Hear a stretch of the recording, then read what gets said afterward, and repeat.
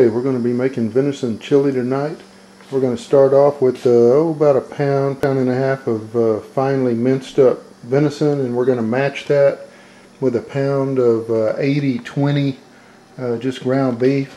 And some of our other ingredients, we're going to have 4 large jalapeno peppers that the seeds have been taken out of.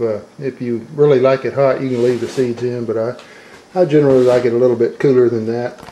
We've got about a pound of cooked beans there, 2 large yellow onions that we've diced up, and then a couple of Romano tomatoes that have been chopped up. And then to complement that, we're going to go ahead and put in some diced tomatoes. I guess that's, I don't know, 28 ounces of those diced tomatoes. Then on the spice lineup over here, we've got some chili powder. We'll put in a couple of tablespoons of that.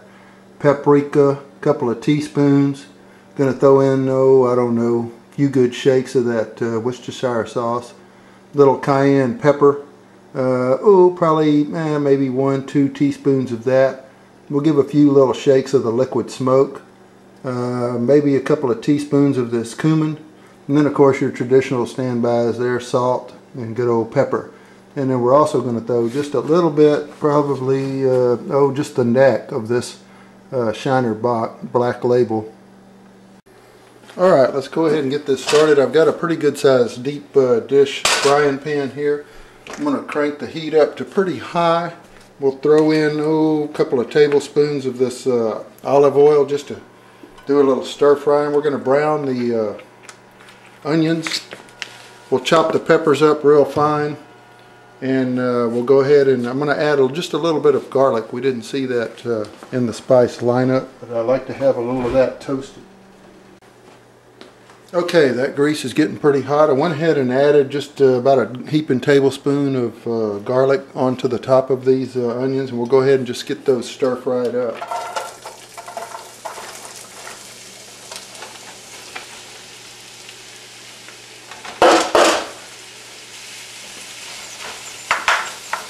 Okay, while those are cooking, I'm going to go ahead and dice up these jalapenos.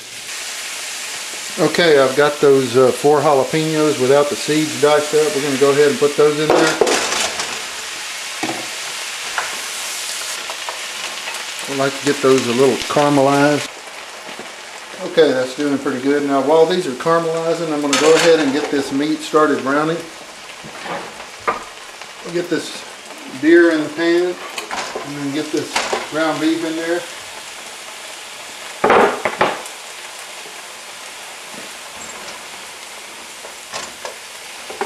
The mix of the ground beef should have just enough fat in it to where your chili won't taste too dry. This deer is pretty lean. Alright, I'm going to go ahead and take some of this Worcestershire sauce on here.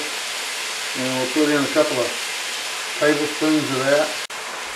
We're also going to add a little bit of this cumin, about a teaspoon, maybe a couple teaspoons.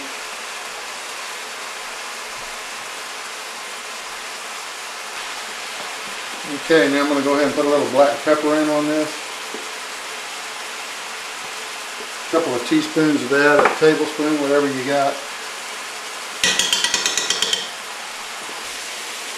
Okay.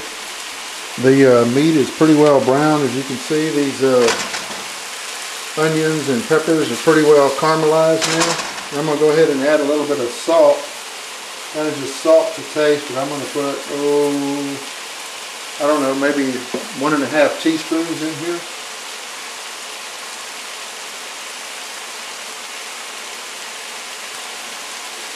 And I really like this meat to be kind of well done, crispy-fied a little bit, so I'm going to just let it keep on cooking there.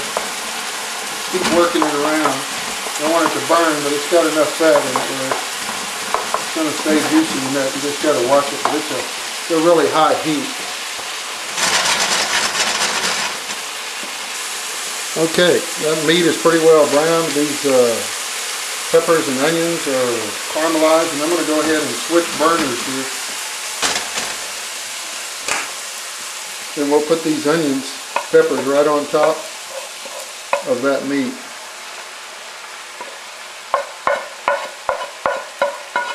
You got some nice brown garlic in there. That should be pretty flavorful. Okay, let's get that all stirred in. Okay, I'm going to go ahead and start with the juicier things and put some of these tomatoes in there. Those Romano tomatoes. And with these diced peppers, diced tomatoes, I went ahead and drained some of the fluid off of that so that this won't end up being more like spaghetti sauce rather than chili. So we'll go ahead and put these diced tomatoes in here.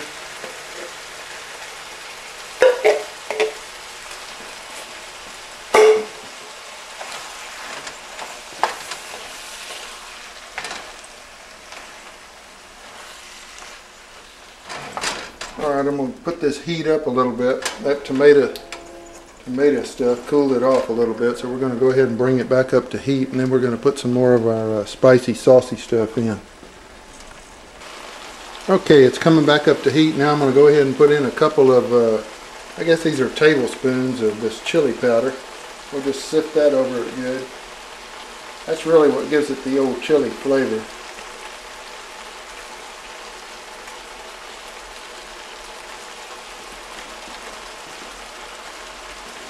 Alright, now I'm going to go ahead and I've drained these beans, and I'm going to go ahead and add those in there.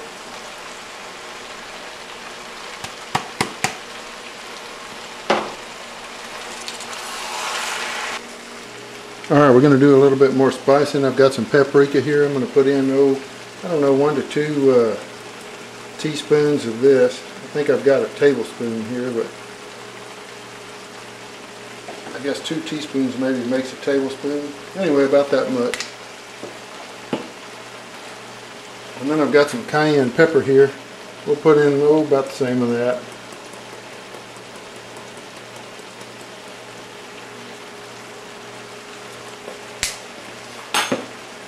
Now let's give that a little stir. Okay, it's getting pretty well near done. I'm going to go ahead and put in just a little bit of this liquid smoke. Just give it a few shakes just for a little bit of flavoring.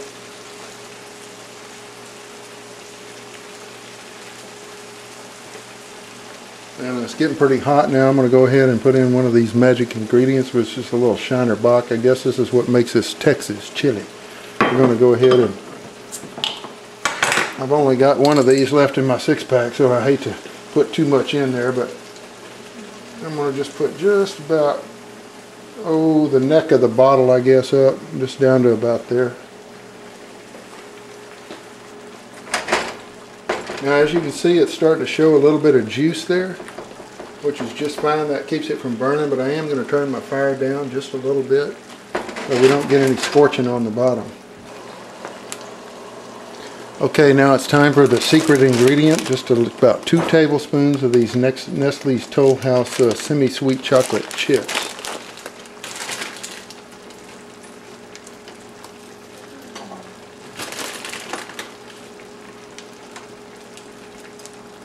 That helps it get a little bit of a smoky flavor. Okay, all the ingredients are in now. And I'm going to go ahead and turn this fire down a little bit and just let it simmer. And we'll let it simmer. I'm going to go ahead and put a lid on it and just let it kind of steep in its own juices there for about 30 minutes. Okay, it's been about 30 minutes now, and I believe this chili is done. Alright, I'm going to go ahead and ladle a little of this up in a bowl, and we'll put a little bit of old cheddar cheese on it.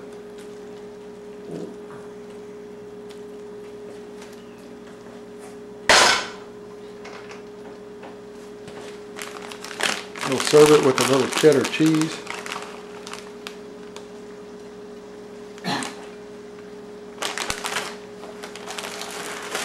And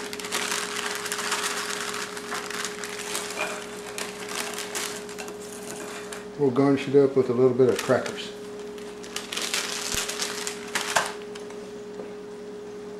And there you have it, venison chili.